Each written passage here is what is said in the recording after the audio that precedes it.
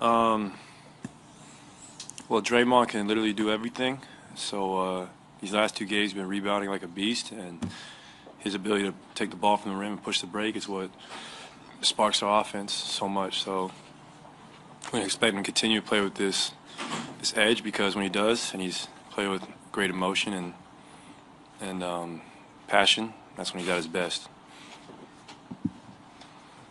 Hey, Klay, very rarely do you have off-shooting nights, but you were saying yesterday about just the need to always simplify things and also try to get easier looks. How much did you see that going into play tonight with your game? I still took about 3 or 4 bad shots, but other than that, I thought I got great looks. I feel like I could have more points, but, that's basketball. It's not always going to go your way. And I look forward to doing that the rest of the playoffs, just, not trying to do too much, but just trying to play my game.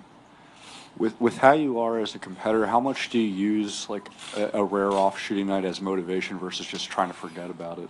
I mean, I've had so many in my career, Yeah. even before the NBA. I know how to bounce back. So it's not a big deal when I have an off-shooting night, to me at least, because I know if I play hard, it's going to come back around. Klay, right here in the back. The other day you said we're a championship team. We're going to come out with a championship effort. Can you talk about what you saw on the court today with your teammates? And it seemed like you were kind of leading the charge in the first half when the Spurs came back and, that you guys needed a little help offensively.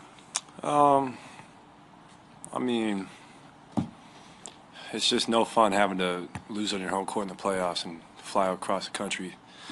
So that was motivation. And the team we're going to face next round is already resting, so we don't want to add extra games to our, resume when we have an opportunity to close it out at home. So that also was in the back of our heads. But it's the playoffs, and luckily for me and my teammates, we played so many of these games.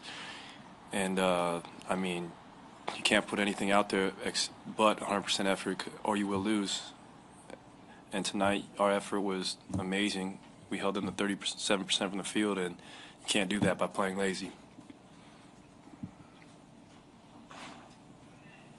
Nice. Oh.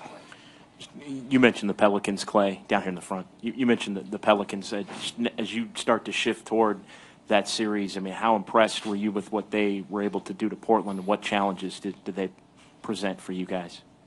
Alvin has got those guys playing at an amazing pace, very up-tempo. Drew Holiday is looking like, all-NBA type of point guard with his ability to defend and run the team.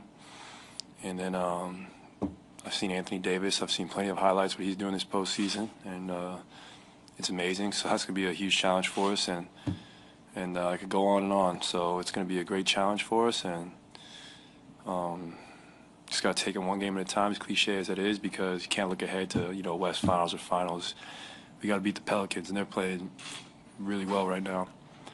And I want to say to the Spurs organization, congratulations.